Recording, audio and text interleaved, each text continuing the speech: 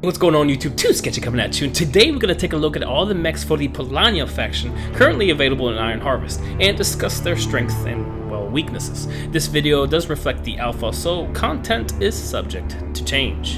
Too Sketchy! Alright, so let's get started with the PMZ-9, a four-legged can of beans capable of tearing apart any dumbass standing in its way. The nightmare of any foot soldier, aka Strashnik. The early game is your world. You can do anything if you put your mind to it. Dreams do come true. Wait, this is the wrong page. This speedster is the definition of a drive-by. It's the only mech that can walk and talk at the same time. As it greets you with its two machine guns like a cheerleader twirling her hair, its 300 HP and light armor says, "I'm the firstborn and mom loves me more." It's the annoying little dog that barks at absolutely everything. Oh, and did I mention it's a can? So don't go thinking it's the only mech you'll ever need, because soon you'll find out that nearly any type of armor-piercing rounds will turn this hero into a zero real quick. The PMZ-7. Run, Forrest, run! You thought the Strashnik was fast. Wait until you see this carton of milk. Why are they all like grocery items? So everyone builds him because of this. They called it the war to end all wars. Unfortunately, you can't do that yet. So we use him like this. Oh shit, move. The Schmiaue, or Brave, is a scout that finds out what's over there and comes back, well, hopefully, in one piece. 400 HP and a long-range rifle makes him perfect for that. Tanky, but not really tanky. Melee, but not really melee. Sniper mech? I don't know, just use him to clean up the bad guys that don't quite get the memo. The PMZ-11. Lauza. Wow. Luza. I don't know how you say that. He just looks like a boxer, dude. Honestly, instead of Lauza, I'd like you to meet Mike the Mike the Mech Tyson. True to its name, it packs quite a punch.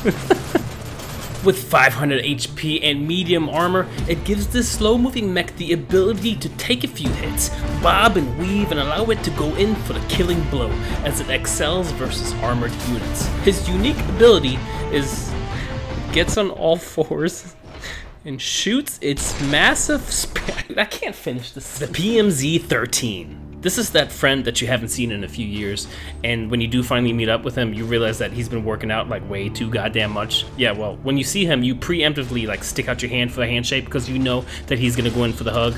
Like you're across the street with your hand already stuck out. You're playing it safe because you don't want to make yourself feel worse by feeling his chiseled breasts against your bony graveyard you call a chest. It doesn't fit on my screen dude, aka Montsnit, or for you English speakers, Strong. It's just a beast. I mean, what's there to talk about? It's a super tank artillery platform. Deploy it and you're shooting shots like Kobe. Redeployed and you killing fools like Obi. Wan Kenobi. It's a killing machine, perfect for any situation. Its only downside is getting it from A to B, which might take several light years, so you know, good luck with that. And last but not least, the PMZ-16. Or the Nieshidelko. Wait, isn't that? Hold on. Nieshidelko. Translate. So the baby carrier. I don't know, man. I didn't name these. You ever think to yourself, man, I really hate bunkers. They're so permanent. Well, not anymore, because for a measly 400 iron and 300 oil, you can get yourself a baby carrier. It's your mobile bunker. A metal trailer home on legs with a mortar pit on top. It can house a single unit inside, which can freely shoot 360 degrees all around it. Wait, that's actually pretty good. It's pretty fast too? Wait, no. It's faster than the Strashnik?